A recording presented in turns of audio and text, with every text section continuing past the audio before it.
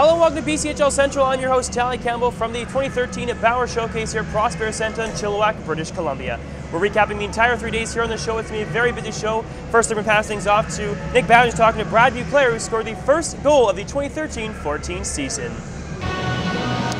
I'm here with captain of the Penticton V's, Brad McClure. Brad, you scored the first goal of the 2013-2014 season. How does it feel? Yeah, it feels good. Get the first one under your belt and get the team up early. Speaking of first one under your belt, you're also 1-0. You guys had a hard-fought victory over the Victoria Grizzlies, 2-1. How does it feel to be able to put that one in the books and start things off on the winning side of things? Yeah, you know, they're a great team, and I think we just stuck to our systems and battled through till the end and came out on top.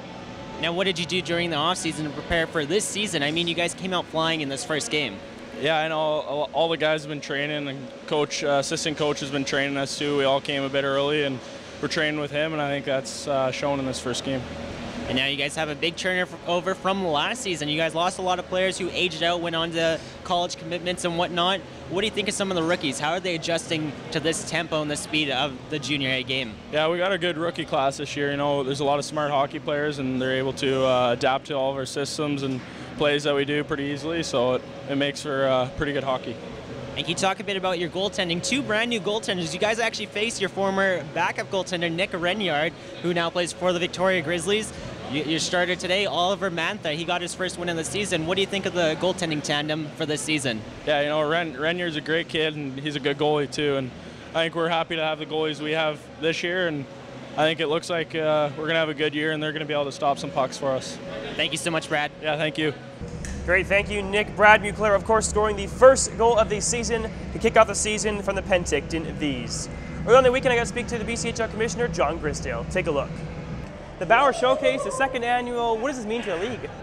Well, it's very, very important. The purpose of the showcase is to showcase our players, no pun intended, and provide them with the ability to play in front of a lot of scouts. And then the second big item is that the scouts get to come and see all of our players in one location over 3 days and 2 games for each team. So it's a benefit both ways and an early look for everybody at the league. I mean, we're 2 games in right now. We've seen scouts from the Anaheim Ducks, the Edmonton Oilers. Why are such big-name scouts coming to these games? Well, you know, we had 7 players drafted last year directly from the BC Hockey League, and you know, well over 200 in the time the league's been operating. So there's always a diamond in the rough that, you know, they like to look at, get an early view of who they want to follow during the year, and again, that's the benefit of having this so early. Now, will the Bauer Showcase be the home of Chilliwack, or could it be moving? Well, no, certainly Chilliwack in these 2 years has done a phenomenal job. It's a perfect location, a marvelous city. We've got a great host in the Chilliwack Chiefs, but not only that, the host committee. The city takes a very, very active part in you know, helping us, securing rooms and all that sort of stuff. So you never know, but you know, I think some communities would love to have it, but right now we're happy to be in Chilliwack. And John, the BCHL playoff format has changed again. How has it changed? Well, you know, it changes almost yearly in our league, and one of the issues has always been the travel and across the water, because two-way ferry for a bus is just under $1,200, and so it's expensive. So teams want to. It costs so much to travel, they try to move it around. But pretty much the same in the sense that 12 teams out of the 16 will make the playoffs. Then you get down, the first 2 rounds will be within the team's own division. We have 3 divisions, and then we end up with 3 winners, 3 divisional winners. So how do you pick you know, a 4th? And so we're going to have a round robin, 2 home, 2. Each team will play 4 games, and the top 2 teams will move on to the Fred Page Cup final. Wow, okay. And the BCHL has 16 teams currently across British Columbia. Is there room for expansion in the BCHL?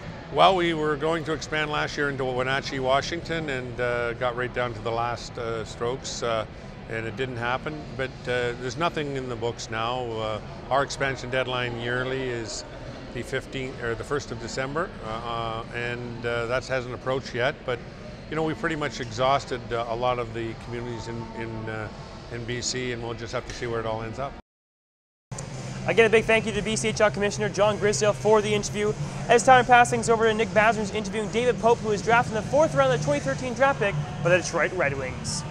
I'm here with David Pope of the West Kelowna Warriors. David, you were picked in the 4th round by the Detroit Red Wings in the 2013 NHL entry draft. How does that feel? Definitely a really exciting experience for me and my family, and it's just another step, towards becoming a pro hockey player. So, I'm just really excited.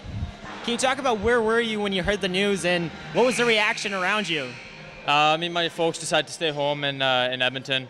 My sister came up from Calgary, so we were just sitting in the living room, and actually my advisor gave me a call before I'd even seen it come up on the TV screen. So, my dad and my mom and my sister were all jumping up and down with me, so it was just a surreal experience, and it was a lot of fun. Now, what is the mindset coming into the season? Of course, having that great elation at the 2013 NHL entry draft, knowing that you were picked by one of the teams, the Detroit Red Wings, does that light a fire inside you to be better and continuously improve to make that team? I think so, for sure. Yeah, it's definitely a standard I want to work towards. At the end of the day, I just got to play my game, and competing hard is the #1 thing I need to do. So, I guess playing for Detroit would be a dream someday, but it's definitely a process. And what did you do during the offseason to prepare for this coming 2013-2014 BCHL season? Pretty much just training 5 days a week and in the gym, and that's one of the things I really need to work on, and I do some power skating and work on my hands and just stay fresh on the ice, and take a little bit of time off with the family and go to the cottage for a week or so, but mostly in the gym and just getting ready for this year. Thank you so much, David. I look forward to seeing you wearing a Detroit Red Wings sweater in the future. Thank you, Nick. Earlier this weekend during the Bauer Showcase, I got a chance to speak to Roy Stasiak, a Toronto Maple Leafs Western Scout. Take a look. I'm joined with Ron Stasiak, the Western Scout for the Toronto Maple Leafs. Why is this event so big for scouts, Ron? Well, it's a good chance to see everybody in one locality and, see who's done the work over the summer. And for the scouts from the amateur side, it gives us a chance to review some of the guys that we looked at last year, see how far they progressed, as well as look at some of the first-time draft-eligible players. So is it better for a scout to do an event like this, the beginning, middle, or end of the season? Well, probably at this time of year, just so that you can start a database, and now you have a baseline, and you have something in terms of a frame of reference to see how far the players do advance over the course of the year. As a scout, what are you looking for in hockey players? Well, I think everybody looks for skill, and that starts with skating ability, and then your puck skills, your hockey sense, positioning, and then of course if you can throw size into it, that's great. But first and foremost, it's obviously skill. The way the game's played nowadays, a lot of speed, and you have to be able to handle the pucks with a lot of speed and make decisions very quickly. So if you can add those components with some size, it makes for an outstanding player. And not to put you on the spot or anything, but is there any outstanding players so far you've been watching? Yeah, I think there's probably at least 10 players that we have our eyes on right now, and there again we'll monitor them over the course of the year. And at the same time, the older players have a bit of an advantage because they've been through this, so some of them look very good, and that's where you want to be careful and don't get fooled and make sure there's still some room for growth with them as well.